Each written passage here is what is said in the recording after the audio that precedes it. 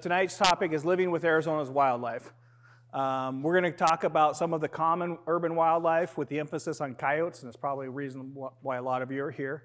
We're going to talk about what those animals need, and then we're going to talk about why they're in your neighborhood, okay? And then we're going to shift focus, and then we're going to talk about how do we deal with these animals, deal with them on our terms, things that we have control over, changing our own behavior, changing the things, or moving some of the things as to why they're coming into our yards and neighborhoods, and then kind of getting everyone together and kind of working together. I want to thank the City of Scottsdale for hosting us. We did this same program last week at Civic Center Library. We had one person show up, so yeah. So kind of, a little bit different and stuff though, so it kind of shows, the difference in locations and stuff though as to, what are the issues that are going on. But, there were some issues going on down around like that Coronado Golf Course area. Long needed been washed there. But again, there was only one person that showed up. So that tells us a lot too and stuff though. But I want to thank you all for coming out here. It's a lot easier for me to speak to, 30 some people all at once than to speak to you all individually on the phone, okay? So why are these animals in my neighborhood, or why are they in the city? Well, at one point, many years ago, before the hospital and everything was here, this was open desert land, or probably ranch land at that point and stuff though, with cattle out here. There were some coyotes out here, but when big machines came in and bladed it for our own living, those animals temporarily moved out. And then what we did as putting green grass in a desert, putting water sources out there, we've opened up the red carpet, invited a lot of critters to come in for a lot of the reasons why we live in this area, a lot of the same reasons why these coyotes and javelina and bobcats have moved in as well, okay? So for a lot of these animals, life is certainly easier within your neighborhood or your community than it is, on the desert or even on the Salt River Pima Maricopa Indian Reservation. And for some animals, we certainly have higher concentrations living in these areas than what can be supported out there in the desert. So what attracts wildlife to an area? And wildlife or animals need habitat. And habitat is made up of four things. Most people think of food, water, and cover, right? Okay? But most people also don't think about space, okay? For example, different animals need different arrangements of space. A ground squirrel can live in your backyard and probably call it good his whole life, whereas a mountain lion needs 100 to 300 some square miles in order for that to call home, okay? So for coyotes, for example, within any golf course, there may be 2 or 3 different territories within that same golf course. Because a lot of these areas, these amenities that we provide, also allow for those more species or more of those animals to survive in that area. So some of the common water sources, your pools, your bird baths, low bushes or shrubs near the hiding cover, or that provide hiding cover near food sources, bird feeders and bird seed. Birds are messy eaters. A lot of that bird seed will end up on the ground. Pet food that's left out, either for feral cats or outdoor cats, or for your outdoor dogs, can attract birds and other critters as well. And then this is the things that I typically deal with, and where the conflict really rises is when we start dealing about small pets and pet concerns, okay? But the reality is when these animals have access to habitat, so all of the conditions that they need to survive, and they get access to these areas within our parks, within our neighborhoods, and within our home area as well, okay? So when they have access to it without us pushing back and not getting any kind of negative consequences for them being there, that's when, like I said, rolling out the red carpet, so to speak, for these animals. So pretty typical, you put green grass in a desert, you got rabbits, right? And then rabbits are low on the food chain, so that attracts a whole lot of other critters. We got, bobcats, coyotes, but the other thing we don't think about, though, is the winged predators. So this slide here, I got out of my truck and stuff that I walked over here. I expected that to be filled with dog food, There is an issue, some issues in parts of the city where people are feeding wildlife, okay? This was actually empty. There was no remnants of dog food or anything else. But just to show you, they do put out, you know, hummingbird water for the hummingbirds as well. And so kind of just, you know, these people obviously enjoy the wildlife, probably enjoy the javelina that are in the area. One thing is, you know, within Scottsdale or within the Phoenix metropolitan area, the animals that we're dealing with have never dealt with drought issues. And it's probably going to start happening if, well, once the Colorado River starts continuing to dry up and we start having to drain our golf course ponds, drain our pools and things like that. But really, if you look at an aerial view just of your neighborhood, there's water everywhere, okay? This is my low-hanging fruit slide. I almost expected to see javelina bedded down here in the summertime. These citrus, probably the evapotranspiration of citrus, probably 10 degrees cooler in there. You know, oranges right there, and you expect them to maybe pull up those drip sprinklers to create a wet environment to lay in as well. So some of the common animals that we have here in the Phoenix metropolitan area or urban areas. And the reality is a lot of these critters over here and over here, they're more generalist type animals. It means they eat a variety of things and they can survive, or their habitats have a wide range of locations. Coyotes eat almost anything. That's why they're found throughout the entire U.S., okay? Well, except Hawaii, right? And Alaska? No, not Alaska. Yeah. Hawaii or Alaska too? Oh, yeah. So, but like I said, most people don't think about these winged predators over here, the hawks and the owls and stuff though. And I imagine a lot of cats go missing and probably get taken by great horned owls. Cats go roaming at night, and unfortunately great horned owls are out hunting at night too. So we got our main problem animal here is our coyotes, followed in order by javelina, then bobcats. One year we actually had more bobcat calls than we did javelina. And then, you know, these are kind of always around, our foxes, our skunks, our raccoons, and where you see these animals, almost always it's tied to feral cat colonies and cat food that's outside that's available for these animals, okay? And then if you look out the front door here, you look at the mountains and stuff though, there are mountain lions in the McDowell Mountains. Okay, so focus today is on urban coyotes, and like I said, the reason for that is a couple things and stuff, because one, it's our #1 problem animal, but two, it's also because a lot of the things that we can talk about and deal with these coyotes, the self-help and the methods we can use work for a lot of these critters as well, okay?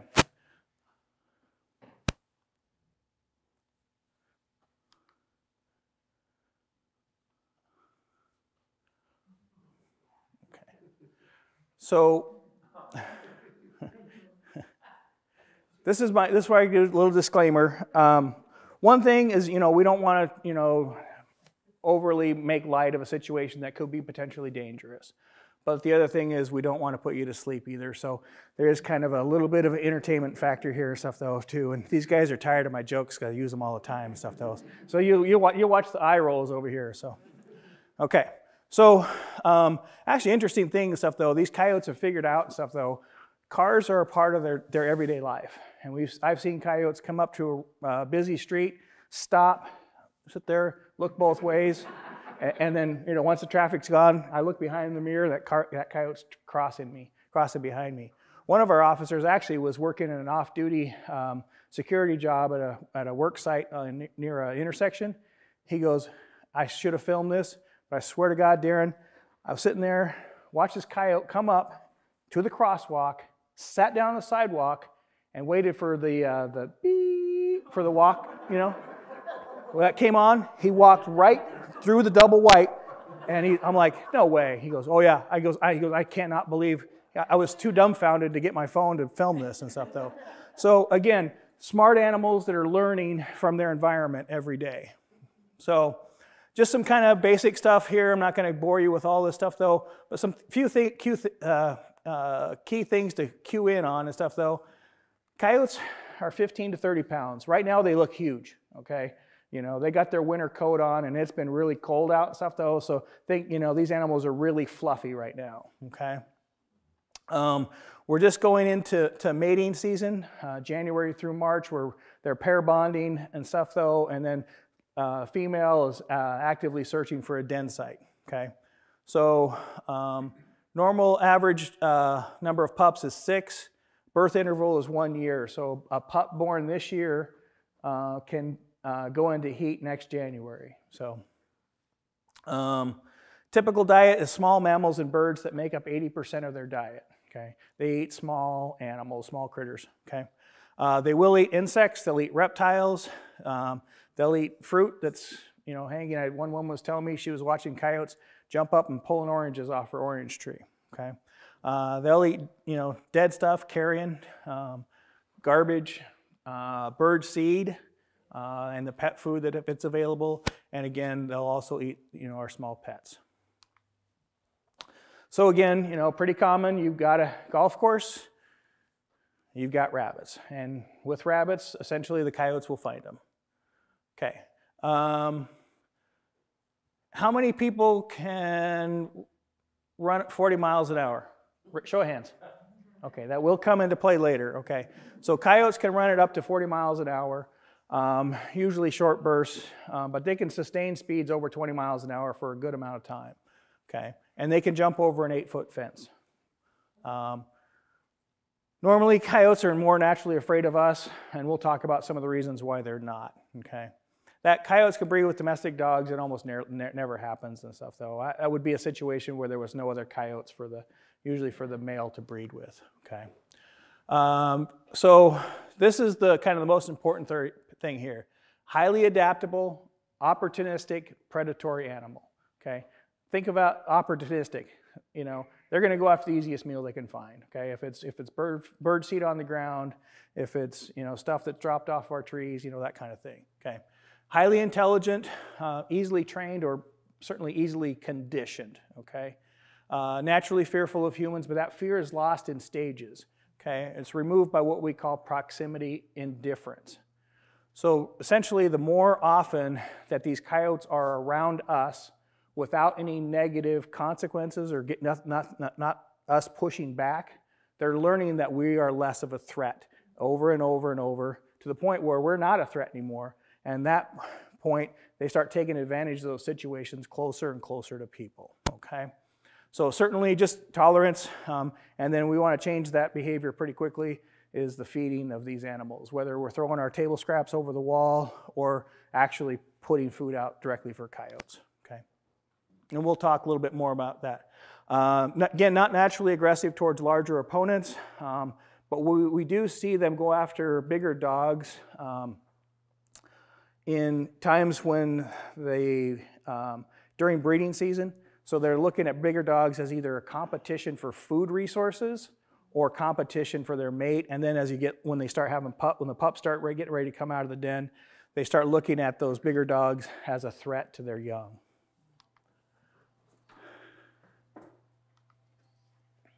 So people always ask and stuff though, what are the, people always wonder about rabies and stuff though. Rabies just really doesn't happen in an urban environment. Most issues when we see rabies outbreaks is in times when there's drought issues, so the water sources are drying up and those animals have to go further and further and they're more concentrated at those fewer water holes, okay? So that, typically with any kind of disease, more animals can put together in a smaller place, potential for disease outbreaks to happen, okay? Again, these animals in our neighborhoods here have not experienced drought, okay? Some of the other stuff is mange, distemper, and really any kind of those canine diseases, but keep in mind, if we keep our pets vaccinated, there should be no issue, okay? So anyone seen all that stuff regarding the, I think it was actually National Geographic and Discovery Channel about the chupacabras? Mangy coyote. Here it is right here, so. National Geographic. Chupacabra science. Oh, come on.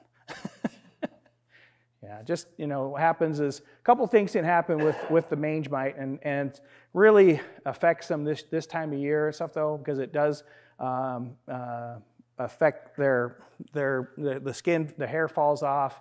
A couple things usually happen. This time of year, they usually die of just exposure because it's cold out and they can't keep warm. But also what happens is they can, they're biting at their own skin. They can die of secondary infections as well. Okay.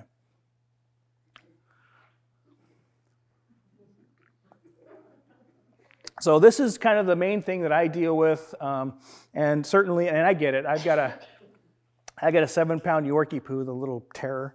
But anyway, so I get what it means, to be a small pet owner. Okay, this poor cat here is probably looking for the nearest coyote to throw himself in front of. Jesus, I don't know how you get a cat to hold still to do that to him. So some of the solutions to keeping our animals safe and stuff, though, when it comes to cats and stuff, though, there's a lot of literature out there and a lot of research that's done and stuff, though, that show that cats usually live about 50% longer lives if they're kept indoors. So I guess the message here is keep your cats indoors, even if you got to do it at gunpoint, I guess.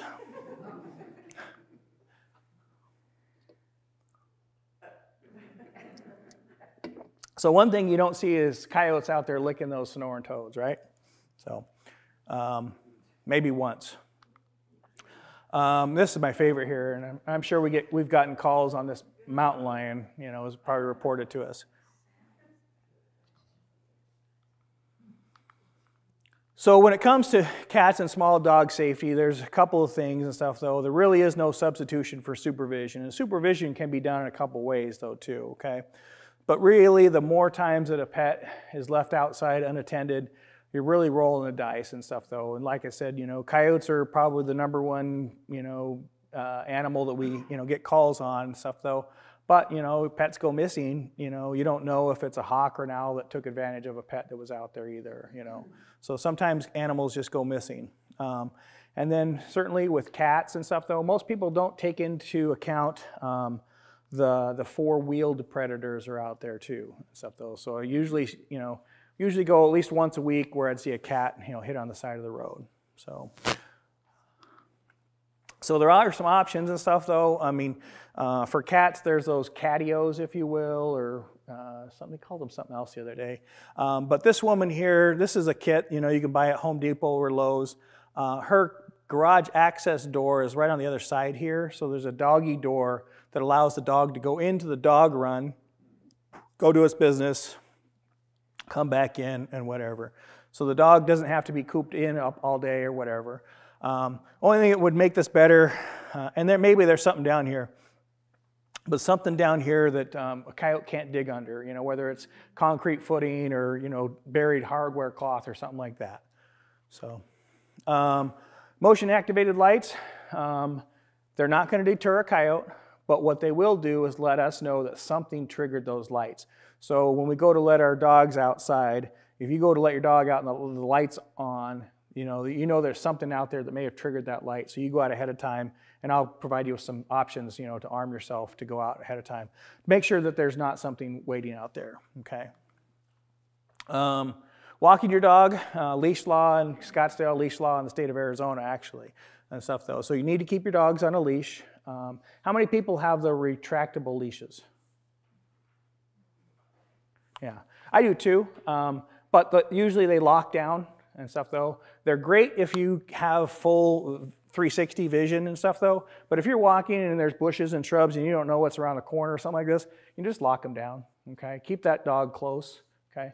But if you're out like in a field and stuff, though, and it's daylight and you can see everywhere around you, you let them run out to the, 20 feet or so, But like I said, be aware of your surroundings. Look at places where coyotes, can sneak up from you from behind. Look behind you. I know it's kind of dark in a lot of our neighborhoods and stuff, though, so carry a flashlight. Walk in groups if you need to or if you can, okay? Carry a walking stick, something that's going to just throw that coyote off a little bit and stuff, though. Something different in your hand that, makes you look formidable, okay? If you encounter a coyote, first and foremost, don't run. Nobody raise their hand that can outrun or can run 40 miles an hour, right? Right. So Mike here can, though. He can run down a coyote. I got my money on Mike. So you can't outrun a coyote. So there's no point in running from a coyote. And actually, running from a coyote is probably one of the worst things you can do, or running from a predator in general. Okay, think about our domestic animals, our cats and our dogs that have been raised around humans for thousands of years, that have been domesticated and stuff though. Okay, what happens when you do the laser pointer or run the string in front of them? Okay, that's the innate predatory response. Is even today, those predators, our little pet predators and stuff though, got to get it. You know, they got to jump on that. Okay, so it's just an automatic instinct. Okay, so running from a coyote, where that coyote probably didn't care in the first place, now you take off running, that coyote's going to trot along with you, and so what's going on? You know, so running from a coyote is, if that coyote wants to get you or your dog, it's going to get you. Okay, so running from that coyote is not going to do a bit of good. So what you do want to do is, you have a small dog, you want to pick that little dog up. Okay, keep big dogs close, and then you want to make yourself big, and you want to speak in low, loud tones. Okay. That's usually when the old guy in front, I wake him up. Sorry. Been doing this too many times here. But the other thing is, when we speak about low, loud tones and stuff though, so high-pitched noises can also invoke another predatory response. So a lot of how these guys go out use predator calls, they make it sound like wounded animals. So high-pitched screaming sounds can actually, where you may be dealing with one coyote, you start screaming at that coyote, you might have other coyotes coming, what's going on? What's dying over here? You know, so again, low, loud tones, make yourself big, pick your dog up, make that coyote focus on you, not what's at the end of your leash, okay? Chemical deterrence, we'll talk a little bit more about this, but you know, something small you can carry. Pepper spray, if you're gonna get pepper spray, get ones that shoot a tight stream, not that fogging stuff, but you know, also be aware of the wind if you can. Kind of last resort. Those usually get you about 15 feet. If that coyote's approaching you, nail them, okay? All right. All right, so then we talk about human safety, okay? Children should be supervised. Hopefully I'm not the one that need to tell parents this. Coyotes consider adults too large to risk a confrontation, okay? When we talk about the chances or the statistics regarding coyote bites versus domestic dog bites, okay? Every year, Animal Care and Control report, this is Maricopa County, reports roughly about 5,000 domestic dog bites on humans every year. And those are just the ones they get reports of, okay? So when my last Yorkie tore my hand open, because I tried to get the chicken bone from him, that didn't get reported, okay? So anyone that ever seeks medical attention, that report goes to the county, and then that gets filed as far as a dog bite, okay? Since 1997, when we had started keeping really good records of bites on people or attacks or scratches, we've had 21 incidents in the Phoenix metropolitan area. The last one where someone actually got bit was in 2017 over here at Thompson Peak Park. Girl sat down on the slide. Her mom had given her a granola bar, real kind of crinkly and stuff though. Apparently that coyote was sleeping under the slide, came up, nipped at her, and ran, okay? So what we found out later is that a lot of reports of that coyote or a coyote sitting next to this apartment complex, you know, the park backs up to an apartment complex. That coyote would sit there on the walking path and be there every morning between 5 and 5:30 probably waiting for someone to feed it, okay? So of those 21 incidents, 18 of those we know for a fact people were actually feeding coyotes, okay? Okay. There's bad feeding and there's terrible feeding. I'll talk about feeding in a minute a little bit more. But the bad feeding is leaving cat food, dog food, or throwing their scraps over the wall, whatever, and they're getting the human-derived food sources. The terrible feeding is, you're the coyote, you come up to me, I give you a reward. Now that coyote knows me as a human is providing them a handout, okay? Crazy thing is, very rarely is the feeders the ones that get bit. It's because that coyote knows no difference between me and Mike or Deborah, and they'll come up to people looking for that handout. When they don't get it is when they nip and stuff though. Worst case scenario of a dog or a coyote bite, 4 or 5 stitches, okay? Conversely, with domestic dogs, you've seen people being killed in the state of Arizona, people severely mauled and injured as well. Okay, no one's died from a coyote bite in the state of Arizona. So why can't you just trap them and relocate them? Okay. One thing, as far as the state agency goes and stuff, though, we're in charge of managing populations or managing wildlife. What we've seen before is when we've introduced animals out into the environment, we've seen canine distemper wipe out javelina herds, okay? So some of the things that just the fact of being trapped, it's stressful for an animal, okay? You're putting that animal in a place where it doesn't know home, doesn't know where the food sources are, doesn't know where kitchen is, doesn't know where the hiding cover is, okay? It'd be no different than, you know, me taking your wallet and credit cards and putting you in a country where you don't speak the language and say good luck, you know? Minimum, it's gonna be stressful, right? And what happens when you're stressed, your immune system gets depleted, and so it could be a long, slow death and those kinds of things, okay? Sometimes it's ineffective. A lot of times, either those coyotes will come back, pretty good homing instincts, and then also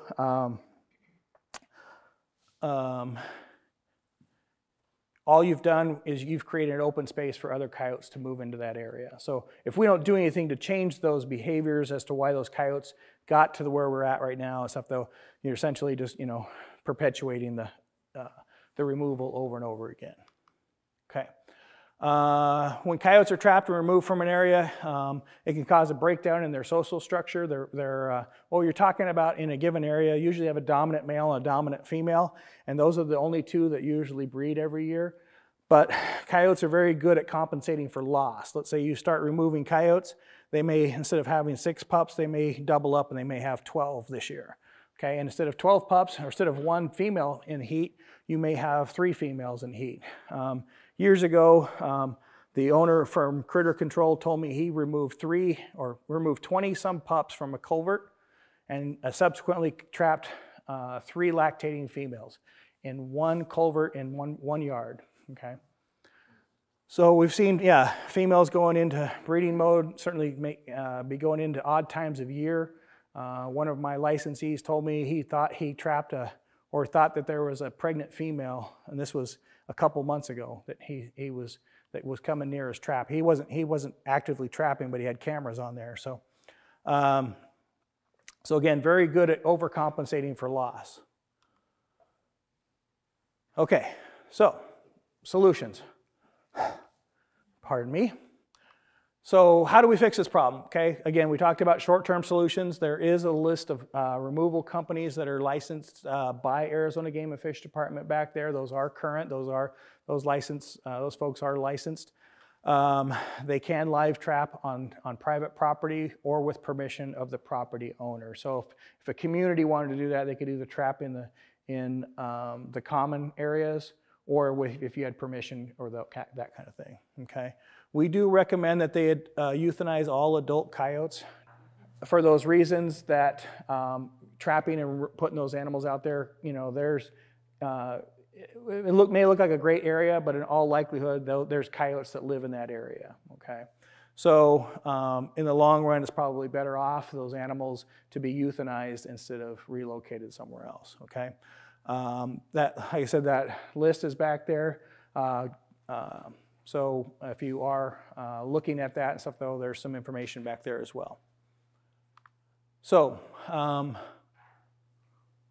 well, people say, well, why don't you come and take them to Flagstaff? And I don't know why Flagstaff always gets the bad rap. I mean, I know why Flagstaff gets a bad rap, but no, I'm just kidding. So when we get involved, it's when those animals have crossed the line. And certainly in every one of those 21 incidents where coyotes have crossed the line and have bit somebody or scratched somebody, made contact, okay, we've come in and we've killed coyotes, or we've attempted to kill coyotes, okay? When we get involved, it's always lethal, okay? Once we put our hands, and per policy, once we put our hands on a coyote, we don't have our responsibility is to euthanize it. We're not going to take an animal that, again, has crossed that line. We're talking about a problem animal that's aggressive towards people. We're not going to take that problem and give it to Flagstaff, for example. You know, because those people don't deserve it either. Okay, so but whether we do it or whether you hire a company to do it, it's usually a short-term solution. You can have immediate results, but if you're not changing the issues as to why those coyotes are getting bold and pushing the limits, if you don't change those behaviors or those issues, the coyotes, the new ones that are the ones that are still left, because you can't get every coyote. Okay, the ones that are still left or the ones that move into those territories, or you're not getting coyotes that are moving in from the desert. Okay, unless you live on the desert, but even then, those are coyotes that are moving in from adjacent areas. Okay, ones that may just be as used to being around people as the ones you got rid of. How do you euthanize? There is a list from the United States Veterinary Association. There's a list of recognized euthanasia methods, whether it's drug, whether it's cervical dislocation, whether it's a gun, a bullet. So they're all recognized in the U.S. Veterinary Association. So this was the last year we had good mapping and stuff though, and we're still working on that and stuff though. But as you can see, these are just coyote calls. This is 1 year's worth of coyote calls. So as you can see, they're kind of everywhere. Obviously, we're not getting them here because the Salt River Pima Maricopa Indian Reservation. We do have an agreement with them, but we don't do anything with their wildlife unless they ask us to. Okay, so you can see a lot of that stuff in the Scottsdale Indian Bend Wash area coming through there. Interestingly, though, this is kind of a crazy area in Tempe here. They figured out how to get across the 101 and across the 60, and boy, did they find a smorgasbord. Feral chickens, feral cats, you name it through there and stuff though. So, and again, older neighborhood, people that have lived there 30 years or more and never dealt with coyotes, and now it's kind of the norm. Okay. Oh, the other one. Okay, so see these two here? These were kind of just someone said we're in Phoenix, and that's all that was posted. Actually, this square is the only place we haven't gotten a coyote call. So I-10, I-17 border downtown, no coyotes yet. Okay. I did remove a javelina down here though. 7th Avenue and Jefferson. So now we want to talk about long-term solutions and things that work. Okay. First and foremost, do not feed coyotes. And like I said, where those animals become a problem and become a human safety issue is the direct, one-to-one contact, human fed. Okay. But certainly they can lose their fear if they're coming in, finding food sources, And the other part of it, though, is if they're finding human-derived food sources, you can be unnaturally increasing the local population, too. So you may, these populations, go up and down depending on the available prey base that's there. Rabbits may be abundant one year, but maybe not the next. So they kind of ebb and flow. Well, what we do is we can enhance the food sources and then keep those populations artificially high, okay?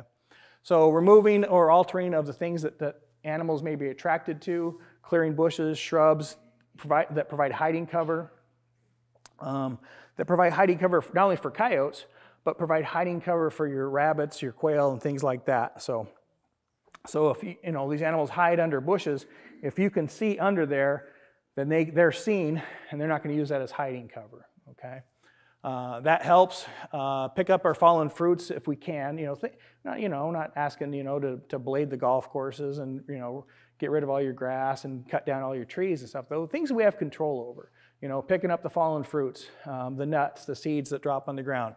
Clean our barbecue grills and stuff. I mean, think about when your neighbors are cooking steaks and stuff. The coyote from 3 miles away knows your neighbor's cooking steaks.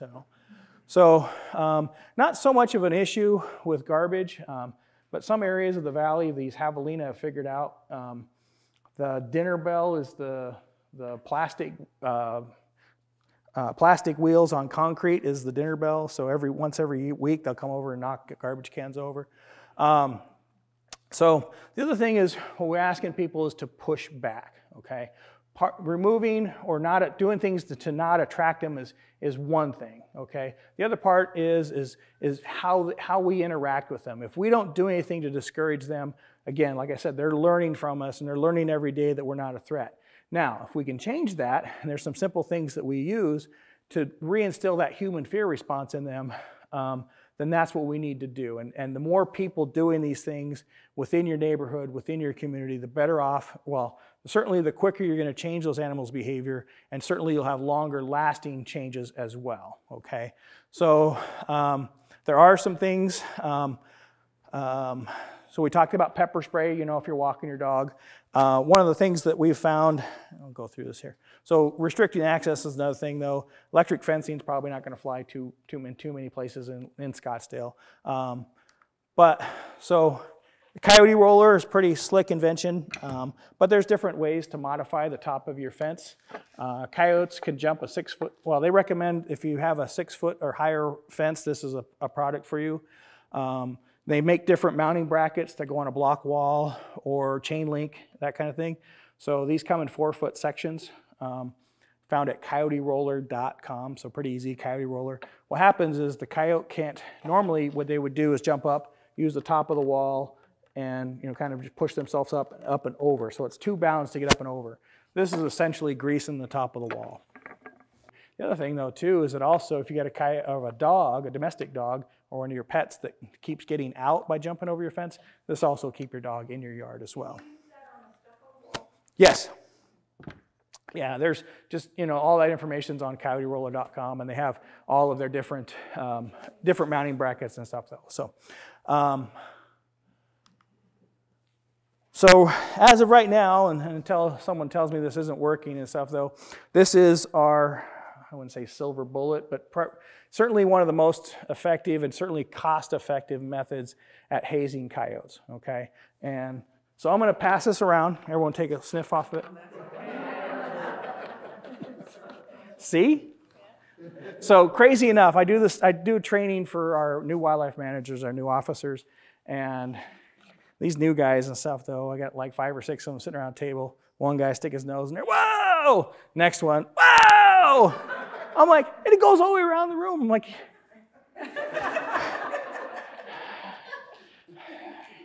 kids. But the thing of it is, though, is, one is they didn't learn from their neighbor. They stick their nose in this stuff, though. But the other thing is, like, did we not take high school chemistry? You waft, Okay. So pretty effective stuff, cost-effective and stuff, though. I don't know. I need to buy a new bottle because I bought this in probably 2007 or whatever. So I can't believe it's still some in here and stuff. But this cost me 79 cents this time, so probably around $1 now, or probably $3 now with inflation. Who knows? But pretty effective stuff as an irritant. This bottle says it's an irritant. Okay, and what we're advocating is direct application. This is kind of a little goofy one, but this is what they call a super soaker. There's different brands. There's the bonsai ones or whatever like this stuff though. This one will shoot up to 20 feet, so I could probably hit the door from here. But there's ones that shoot 30, 40 feet or better and deliver quite a volume of water. So what we're advocating is 10 to 20% ammonia diluted with water. Keep this ready. You see a coyote in your yard or whatever, go out there and nail them with it, okay? And then work with your neighbors. The more people doing this, okay, essentially you're doing 2 things, okay? Coyote comes into your yard, you nail him, load him up with ammonia water, okay? Okay, until that dries and dissipates, it's gonna affect their mucous membrane. It's gonna burn, a little bit. Well, probably a lot for a coyote, okay? But it's not gonna harm them, it's an irritant, okay? But what essentially you're doing is you're conditioning that coyote to associate the location with this negative experience. You may never see that coyote at your yard, in your yard again, okay? Especially if there's not a food source there as well, okay? So, but also if they know that a human has caused them this irritation, if you're yelling at that coyote, get out of here, you're effectively reinstilling that human fear response in it. So you're helping yourselves, your neighbors, your neighborhood. So we just ask that you be opportunistic. If you want to go hunt coyotes with ammonia water, that's fine too, okay?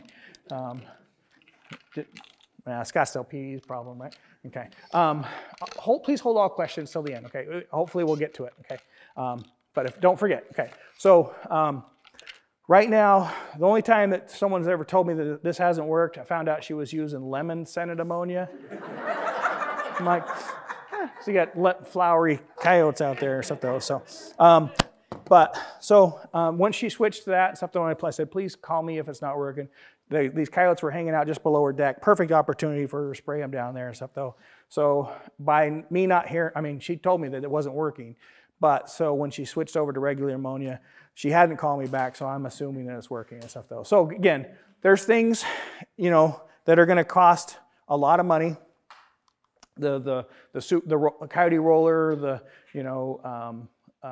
hiring a company, all those kinds of things, modifying your fencing and stuff though. But it's usually kind of like a one-time charge, or it's something that you don't have to do. You can hire somebody else to do it. This stuff requires time and effort, okay? But it costs relatively almost nothing, okay? So that's what we're advocating. And the reality is we need to push back on these coyotes, okay? We need them to be afraid of us. So what happens when those coyotes know that humans are a threat again? When they hear us, see us, or smell us, they're either running away, they're hiding away, but they're certainly not approaching us while we're walking our dogs, because we're the top dog on the block again, okay? We need to push back. Right now, these things are pretty effective. This one's called the yard enforcer, but they'll work year-round on bobcats or domestic cats if you don't like them coming into your yard. But there's a motion-activated sprinkler head, okay? So you got the motion sensor here, up here. This one's adjustable. You can change the sensitivity of the motion sensor. You can also change the direction of where these things spray. So these go in the ground, you hook your hose to it. You don't have to hook a power source to it. These are battery operated. And so when something triggers that, like your motion activated lights, water comes on and sprays for short duration, okay? And then it shuts off. So I thought it would be perfect, if you're overseeding your lawns and stuff, though, and you set it for real sensitive, you get your doves out there eating your seed, and you nail them with it. Plus you're watering your lawn, true, right? Okay, but right now, these animals don't want to be soaking wet, okay? During the summer, if you're trying to get rid of coyotes using that, you're helping them out. They're probably sitting out there running, setting that thing off left and right and stuff though, okay? But right now, with it being so cold out, these animals don't want to be wet. It's hard for them to thermoregulate when their fur's wet, okay? So what we're talking about here is risk versus reward, okay? In a lot of areas, if there's no risk for these coyotes being in your neighborhood or in your community and they're getting a reward, there's some available food source for them, okay? We want to flip that up, okay? We want to reduce the reward, that's by removing the attractants, and then we increase the risk. And when those animals are afraid of us and there's less food, one, they're not going to be in your community as often or be seen as often, okay? And the reality is if these animals are scared of us again, then everyone wins, including the coyotes, okay? If this continues and stuff though, where it gets to the point where we have to come in where those coyotes cross the line, if somebody's feeding them or whatever, we're killing coyotes, okay? So it's not a good situation for the coyotes when we get involved at that level. So how many people see javelina in their yard and neighborhood? Okay, goofy little animal stuff. Look at those tiny little feet. I think they just topple over. A lot of myth out there when it comes to javelina.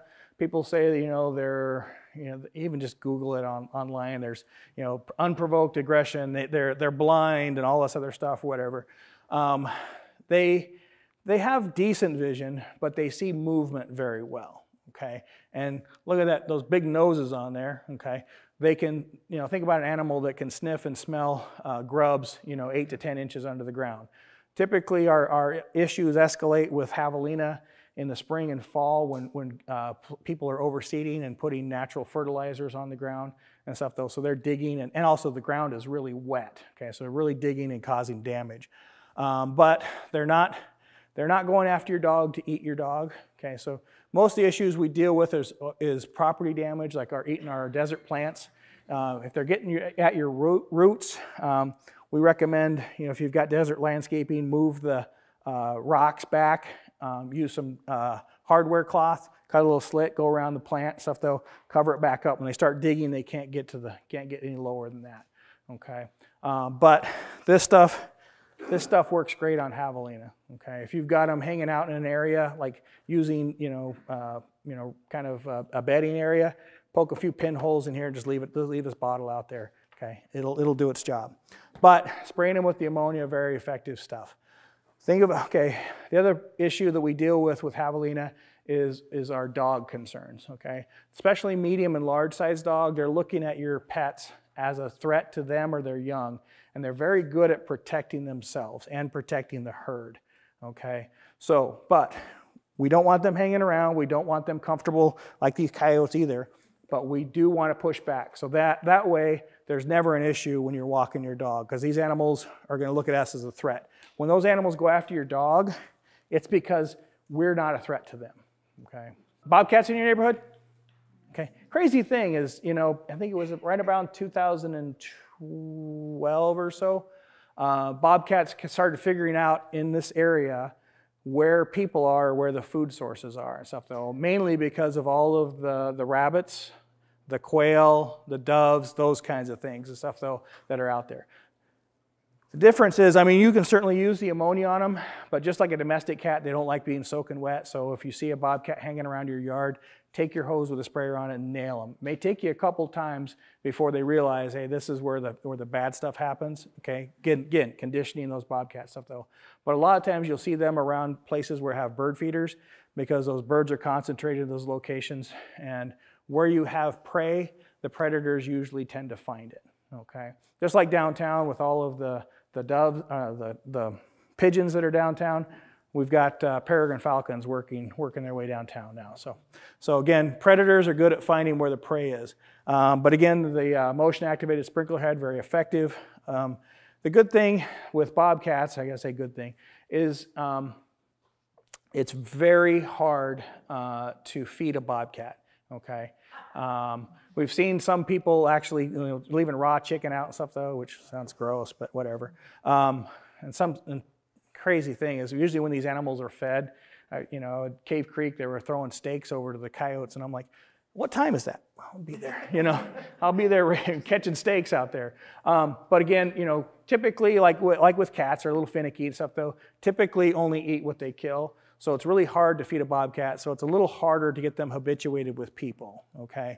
But just the same thing, they can get comfortable around people if we're not pushing back, okay? How many people have mountain lions in their yard? Okay, so like I said, the McDowell Mountains and stuff, though, have mountain lions. Typically where our mountain lion calls will spike is in May and June. For a couple, well, the main reason is because things are dry, okay? So they're either following deer off the mountain down into like our golf courses or our washes, following those animals coming in for water, or they're coming in for water directly themselves, okay? Very secretive animals, very rare that they are seen, and when people do see them, like there was a mother with 3 cubs up on Desert Mountain, golf course, I don't know, probably about 5 or 10 years ago, but a lot of pictures of them and stuff, though, but never, they just hanging out doing their thing, not crossing the line and stuff, though. But a lot of the issues we deal with mountain lions are third-hand information, so people reporting it that they saw it online, that their neighbor heard from another neighbor that there was a mountain lion, so lack of physical evidence stuff, though. So what we would like, one, is to talk to the person that actually saw it, preferably, a photo.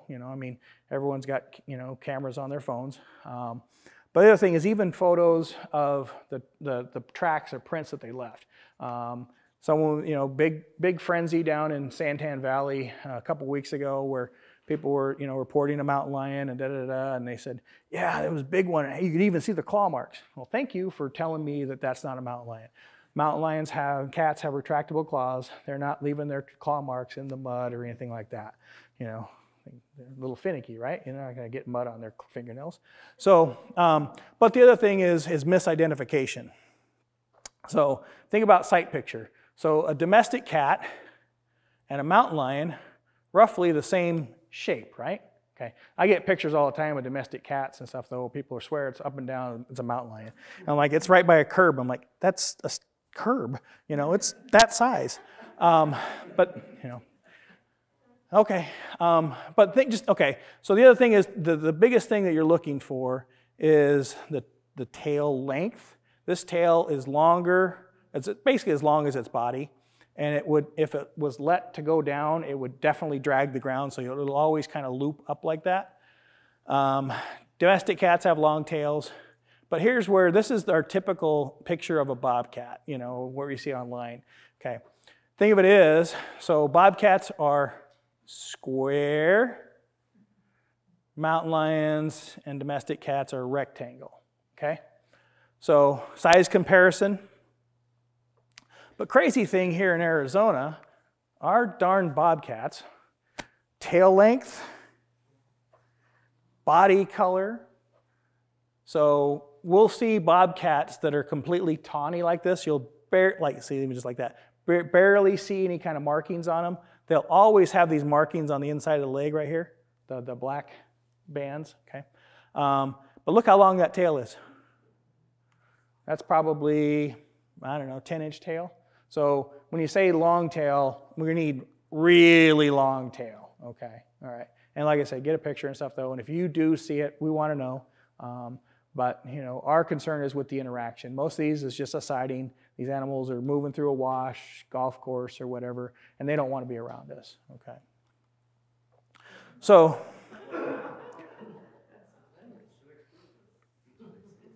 this is a community in East Mesa.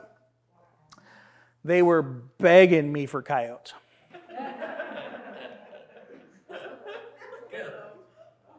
So kind of, you know, when you talk about coyote removal and, you know, that imbalance or whatever it is, you know, be careful what you wish for. You know, I mean, at some level, you know, our critters are doing a environmental service and stuff, though. They're eating rats and rodents and things like that, and keeping our destructive rabbit population down as well. Okay, so this is a lot of the stuff we deal with. Is, you know, more neighbor disputes and stuff, though. Like, for example, this guy is probably upset because they're eating his petunias over here, but this guy is, you know, throwing not only, you know, red carpet, you know, but throwing out food and stuff like this, you know. So Tucson sector did a public service announcement many years ago, and it says you can't just feed the cute ones, okay? So when you put food out for birds, and next thing you know, you got pigeons and things that you don't want or whatever, or, you know, grackles and all that kind of stuff, though. So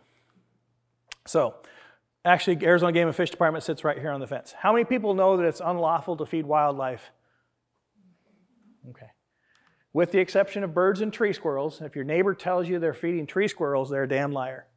I shouldn't have said that because now I'm on YouTube and that's going to be vocalized or memorialized forever. So no tree squirrels here in Scottsdale, okay? So really, technically, the only thing from a state standpoint is you can feed birds, okay? But here's a strange caveat. So here's the wording: knowingly, recklessly feeding, attracting, or otherwise enticing wildlife into an area, with the exception of birds or tree squirrels. It's a petty offense. Only in county. It's a statewide law that affects counties that have a population of 280,000 or more. So right now, Maricopa County, Pima County, and Pinal County are affected, that have crossed that threshold of population, okay? If you know if your neighbors are feeding wildlife, let us know. We want to get that stopped, okay? Please call our 1-800 number. You can remain anonymous. We hope that you don't. We will keep your name confidential. But what will happen is we will send them a letter telling them that's illegal, telling them why it's illegal. Second report, if they're still feeding wildlife, these folks will show up at their door. Guess what? Guess why I'm here? You know, and they'll say, because I'm feeding birds. No. And then any third report that we get that they're feeding wildlife, they're going to be writing a citation, okay? 1-800-352-0700.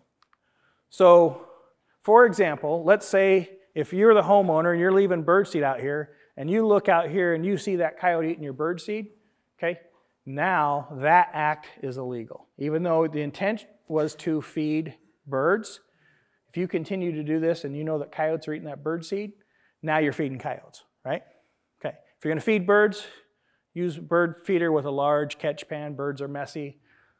A lot of pictures on the internet and stuff though. Usually the ground squirrels will find that bird seed, and then what finds the ground squirrels are snakes, so it all kind of feeds in together. You can't just feed the cute ones, right? So if you do have issues with birds that are roosting or nesting or well, not really nesting, but causing a problem, these bird kites work well at chasing them off. This peregrine falcon one, this is at jackkite.com. Pretty effective at deterring birds where they roost. And then, as we get into spring, we start seeing a lot of ducks in your pools. Get one that's like the osprey, pretty effective at scaring ducks out of your pool as well. So, working together, getting everyone on the same page. These animals, the wildlife in your neighborhood or the coyotes, are simply reacting to their environment. We as humans dominate that environment, okay? So really the only thing we can change, hopefully, is human behavior. And if we are creating opportunities for wildlife, that's why they're there, and that's why they continue to be there, okay? If we change our own behavior and our own habits and stuff, though, we could quickly change animals' behavior as well, okay? Modifying or resolution of conflict hopefully involves an active and united approach by your community, by your neighborhood. More people within your neighborhood or community that are involved at deterring these animals, hazing them, making them feel unwelcome, you'll quickly change those behaviors, and you'll have longer lasting results from changing those behaviors as well, okay? And as you're talking to your neighbors, please, the other thing is those brochures don't do me a darn bit of good sitting in my office, okay? Take as many as you need for your neighbors that weren't here tonight, and when you start talking to your neighbors, if someone tells you that they're feeding coyotes, please call us and let us know. We want to get that stopped as soon as possible, okay? So our message is, I'm talking about living with wildlife, okay? Dynamic process that hopefully, your folks are here to get a little knowledge on kind of what we're dealing with, okay? Taking some responsibility if we are creating those opportunities for wildlife. Hopefully we have some responsible citizens and neighbors that can assist with resolution and being active at discouraging these animals, getting everyone on the same page, okay? So when we talk about living with wildlife, we're not here to say, hey, there's coyotes out there, live with it. We're here to teach you how to live with it so that now we're the top dogs on the block and that these animals are fearful of us again, they're running away, and everybody's happy, including the coyotes, okay? Like I said, thank you all for being here. This helps me out a lot when I can come out and talk to this many people at once instead of everyone individually. Hopefully we can get back so that we can enjoy our backyards, our pets are safe, we can view wildlife. There's a reason why all of our phones have a telescopic camera on there. Nobody needs I'm sorry, I'm picking on you. Nobody needs a picture. You're my coyote today. Nobody needs a picture from me to you of a coyote, okay?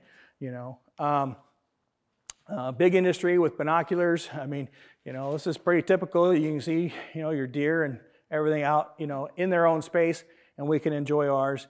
And then that's what we want to get to, okay? And I know it's kind of a big ask, but, we want you to be active at discouraging these animals. This is our Mesa region. This is Region 6 and stuff, though.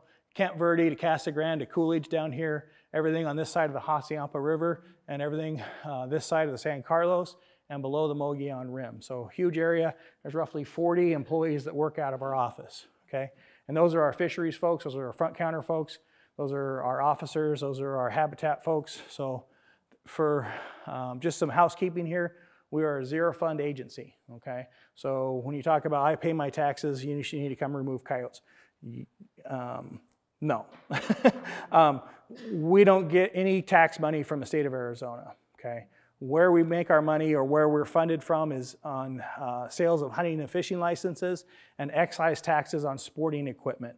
For example, if you go buy a fishing pole or if you buy ammunition, for your rifles and things like this, we get a portion of that back to our state, okay?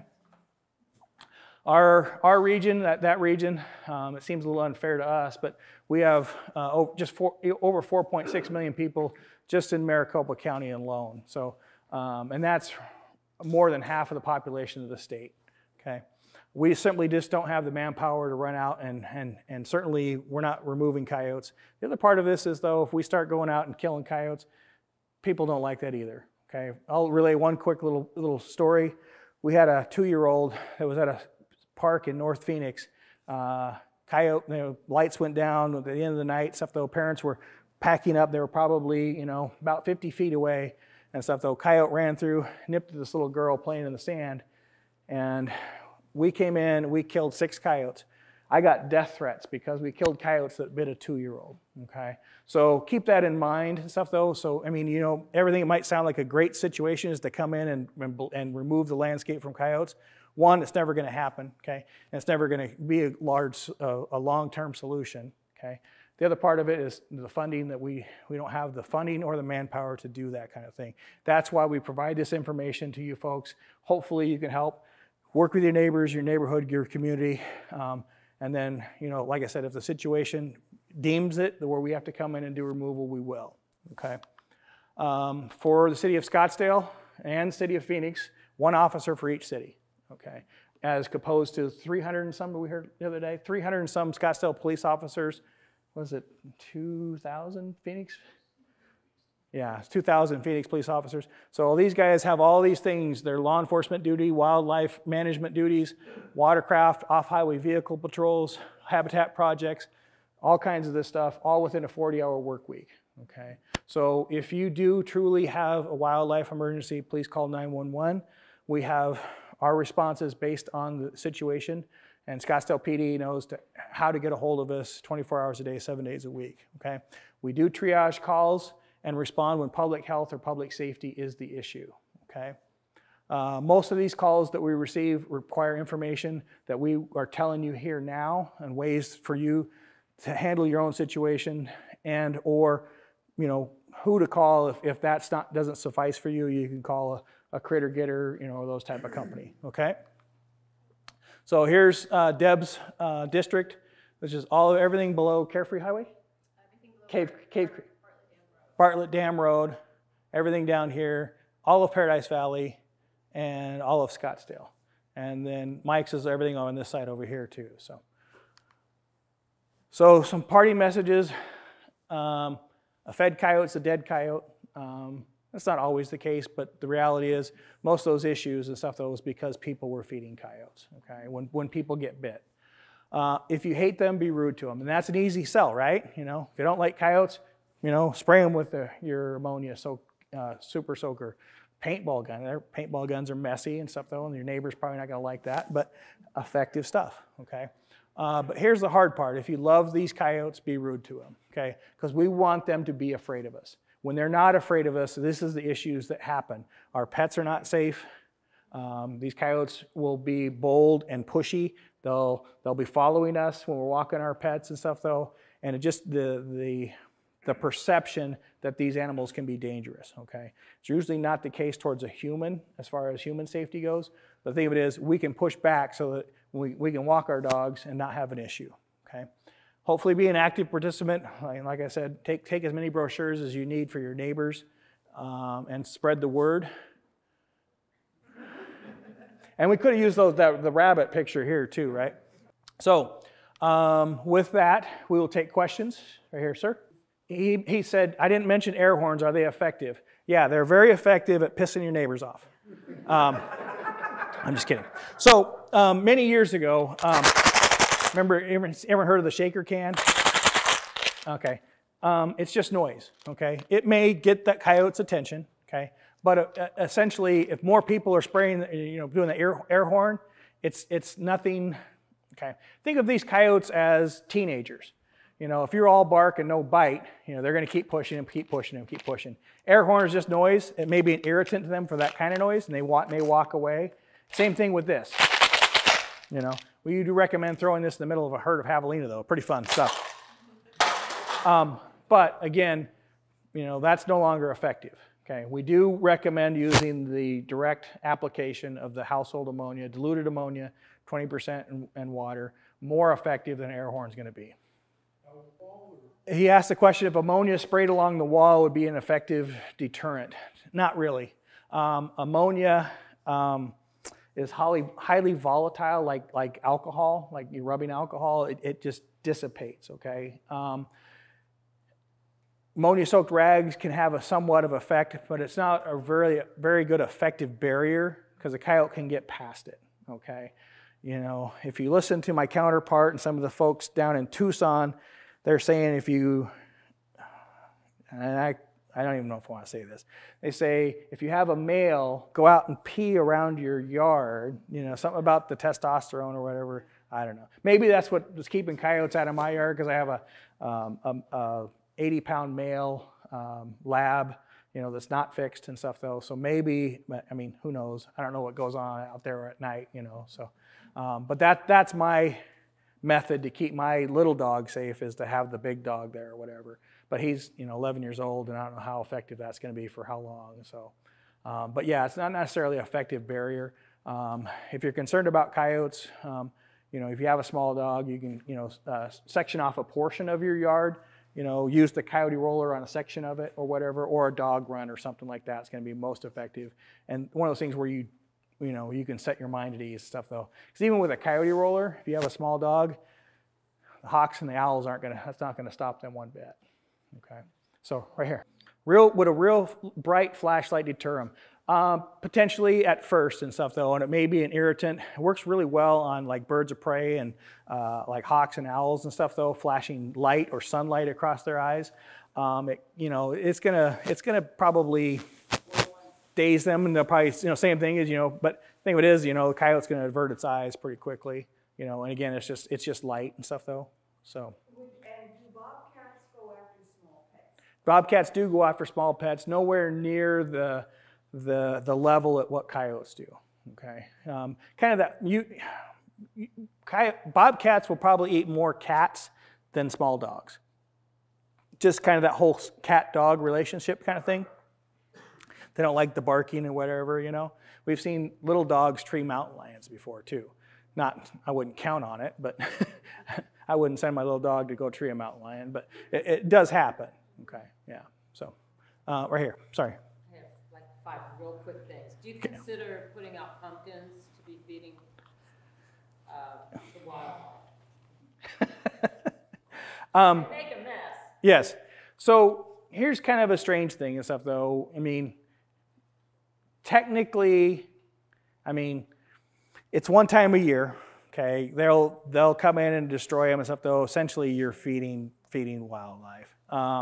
But, you know, we're not going to come cite you for putting out decorations, okay? You know, if you know, and that, you know, if you're putting pumpkins out right now, and then you're feeding wildlife, okay? If it's Halloween decorations, then not an issue, okay? I mean, they'll still get to them and stuff though, and you'll have a mess to clean up. Best thing is for javelina or whatever, put them up a little higher. Heard that javelina can't jump. We used to say that a 4-foot barrier was good for javelina until we got some down, and they were going. One of the little ones was stuck down in a little sunken area at Scottsdale Air Park, and these big ones were jumping in and out of it and stuff though.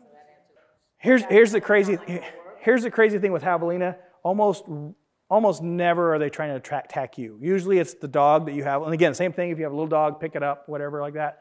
Think of it as most attacks or aggressive behavior from javelina.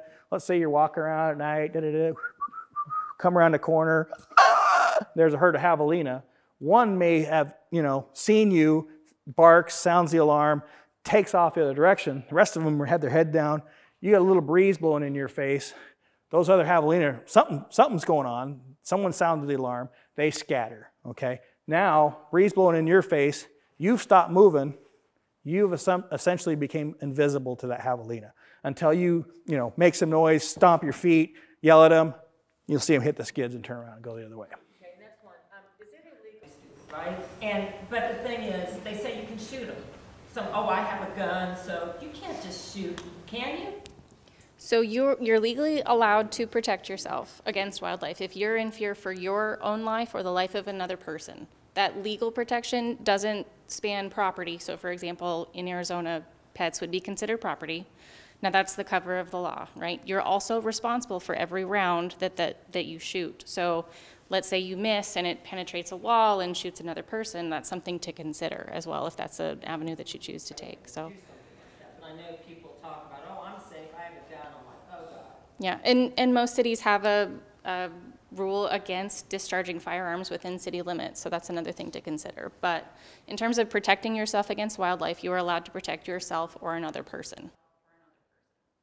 And consider that, you know, these guys aren't going to be the ones responding. It's going to be Scottsdale PD, and it's going to be up to them whether to determine whether you've created a bigger public safety situation and stuff. Though, as far as, you know, you can reiterate to us that you killed a coyote that was approaching you.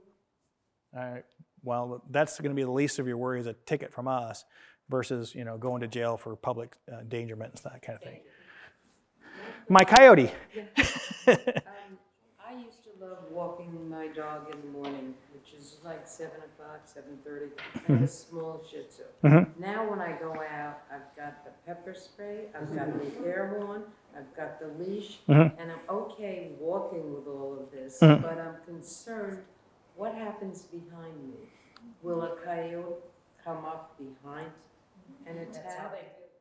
It's certainly possible. So you know, when you're walking, you know, just, you know, keep an eye on behind you and stuff. Though, if you can, you know, walk with a neighbor or somebody else and stuff. Though, you know, safety in numbers, if you will, and stuff. Though, hopefully, as this goes on to the point where, like I said, if we're pushing back and making these coyotes afraid of us, those coyotes aren't going to approach that closely to you. Okay, so think about a coyote's got a bubble around them. Out in the desert, that may be 300 yards. Okay, and I've actually seen this stuff though. I'm like, is that a coyote and stuff though? And I took a couple steps closer. It moved a couple steps back. You know, so it knew what was safe around them. For example, folks in Sun City are telling me that level around people can be 5 feet. A lady was telling me she watched a coyote. Lady was bending over, you know, pulling weeds. Coyote walked right behind her. Didn't care one bit. The lady didn't even look over. So the indifference on both standpoint and stuff though. So depends on the situation. If those coyotes are not afraid of us, then there is more potential for them to go after your dog. If we're pushing back in our own yards and stuff though, it shouldn't be an issue. It's not going to happen overnight, okay? But work with your neighbors, your neighborhood. Bring this information to them. If you don't feel comfortable, you know, going and hazing a coyote, hopefully some of your neighbors do. Okay, it's not going to take, you know, everybody doing this. It's just going to take a few of us doing this, ones that can be opportunistic and spray these coyotes and stuff though, you know. But put the air horn away, you know. You don't save your hand or whatever. Okay, so. And adding to what you just said is I've been here over 35 years, okay, and never had an issue for the beginning. The last 10, 15 years. Every year it's worse. I'm worried about the population. It continues growing. So here's kind of a crazy thing when a population, we didn't talk about that here. Coyotes within a given territory know how many coyotes can be supported within that location, okay? Excuse me. But some of the issues going on is if they're coming and finding a outside food source, a human-derived food source, that can keep that population, increase that population. So what happens though, so let's say right now as they're going into breeding mode, okay, they may keep some of the young around from last year to help defend that territory. If you got a lot of food sources, good location, it's in their best interest, and it's not necessarily to go after bigger things, it's to keep other coyotes from coming in and raiding the kitchen, if you will, okay? So those are some of the things that we're looking at and stuff though, and I think, here's what's crazy, is usually when it rains, is these problems tend to go away, and certainly in our summer rains and stuff though. But what I think is what happened in the last couple months is a lot of the places where these coyotes usually will go and get away from people, it's in culverts, it's under the streets and places like this, they're probably soaking wet right now. So it's not going to provide very good cover for them if it's wet. Okay, so now we're out moving around. They're also moving around stuff though is young of the year are dispersing too. So you have maybe young, dumb animals that are trying to find their niche and find their way. So all that kind of plays into it too. And it can be just as simple as we aren't pushing back, okay? We need to take over and make these animals feel threatened by us, okay? And we're not harming them and stuff though. We're just pushing back, okay? We want them to be scared. So Thank you, folks, and I really appreciate all of you being here. Thank you.